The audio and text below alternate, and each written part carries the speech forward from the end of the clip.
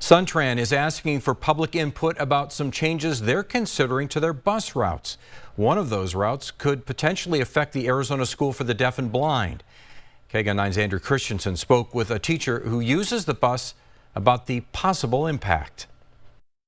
The city of Tucson is using this website to ask people about Bus Route 5, which extends here from Pima Community College's West Campus to Udall Park. And one of those stops is right here in front of the Arizona State Schools for the Deaf and Blind. And a teacher that works at this school tells me if they were to get rid of this bus route, it could mean taking more time going to and from work.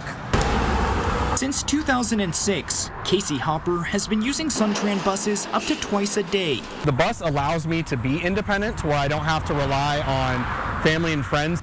Being legally blind, it's already hard for Hopper to get around. The Tucson heat is what makes it more difficult, making sure that I get from point A to point B quickly, safely. Safety is a key lesson he passes on to his students when teaching them about how to use the bus. We teach them the mobility skills needed to locate the bus stops, to safely board the bus, how to ask for assistance. The City of Tucson's Department of Transportation and Mobility says they're analyzing bus routes based on past public input.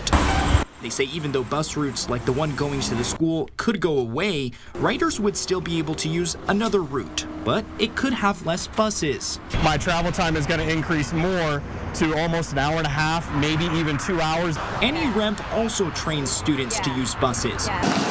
She says people who use them can be more susceptible to traffic deaths, especially if they have to transfer buses. Because then you're also having to learn how to cross large streets.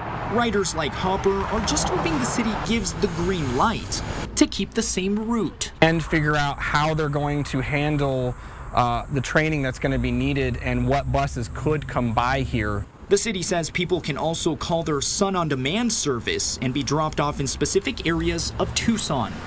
And the City of Tucson tells me that people can take this survey until September 8th. They say after that, the final recommendations will go to the City Council and Mayor at the end of the year. Now, if they do agree to some changes, they say it could be months or even years until any bus routes are changed. Now, we'll have that survey on our website, KGUN9.com. Reporting on Grande Avenue and Speedway, Andrew Christensen, KGUN 9.